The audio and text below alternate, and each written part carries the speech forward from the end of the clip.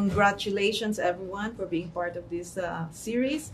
Tell us a little bit about your characters and why you're so excited to be part of this series.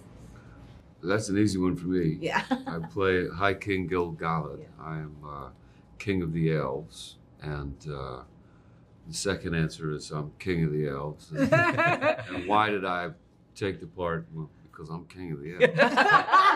The ultimate king. Yeah. I mean, and he is a phenomenal character historically and legendarium. You know, he served and was the last High King of the Noldor. He had the longest reign and also presided over the longest period of peace in Middle-earth. But also being Tolkien, we know there's some strife along the way. Yes, so I'm playing Pharazôn, and he's of the island kingdom of Númenor. And he is Chancellor of Númenor, consul to the Queen Regent, Queen Miriel, and he's also head of the guildsmen. I mean, he does everything, basically. And so he's high up in Númenorian society, a very powerful figure. And he has a son, KEMEN, who I guess he's going to be part of his legacy that he's leaving behind. Yeah, KEMEN admires his father. He wants to follow in his footsteps. He'd love to be a political figure himself, but he doesn't really understand what that means at this point. His dad's seen a lot. He's been forged by a lot of difficulty in Númenor, whereas KEMEN's only known comfort. So when we meet him, he's just enjoying being young and having no problems, but problems are on the horizon.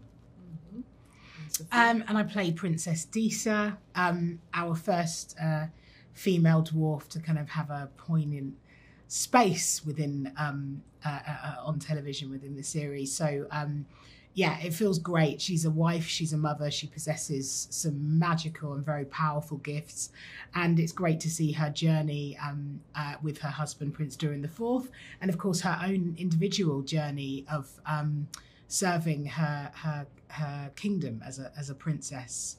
And you have musical background as well, and you get to sing. I do. I have musical background, which is wonderful. A theatrical musical background, which I feel are such brilliant transferable skills into such an epic theatrical piece of television, actually. And you will certainly hear my diaphragm and vocal pipes do some work for sure. Oh, that's great. And talk about filming in New Zealand, and what were the challenges during COVID and everything?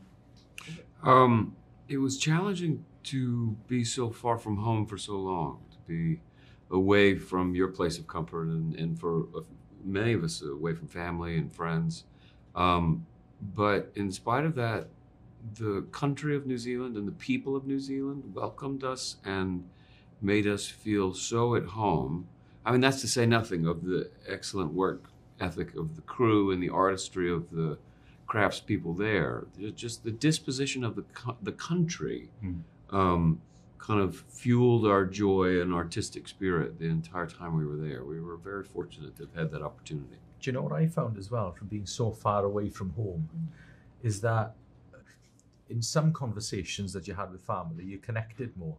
Because sometimes when you go and see family, because, you know, you're all used to each other's company, you love each other a bit, so you're like, oh, hey man, how you doing? You're right there. When are you going back? Okay, how long are you down for? Okay, great, lovely stuff. But because you're at the other end of the world, on these Zoom meetings, you're like, hey, tell us how everything's going. All of a sudden you're really connecting. You're having these really wonderful conversations that, you know, lasted for, you know, a couple of hours sometimes. And that was really lovely.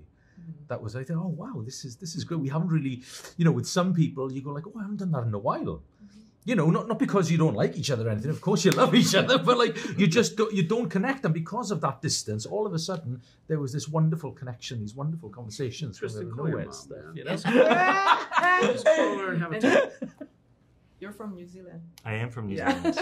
So how is it? You're just right in your home steps, like. Oh yeah, I mean, I feel like we could have only started this journey here. It's such a special place, and obviously we've got a real connection to Tolkien, and I felt. Proud that I could host a lot of people from all over the world in such a special place, no question. Mm-hmm. And how did you prepare for your roles? Was there a lot of physical training, coach dialects, and that kind of stuff? All of it. All of it. All of the from above. research to dialect to late night discussions in our personal homes about our theories about Tolkien, and the visions of his work that we wanted to implant in our work, and it is ongoing. Luckily those texts are so dense and beautiful that there's so much to draw from them, that you can keep returning to that source material, and every time you do, it gives you something back. And I feel the same way about the people we're working with, that they're kind of these infinite wells of artistry, and we can steal from each other, frankly. Well, thank you very much for joining us.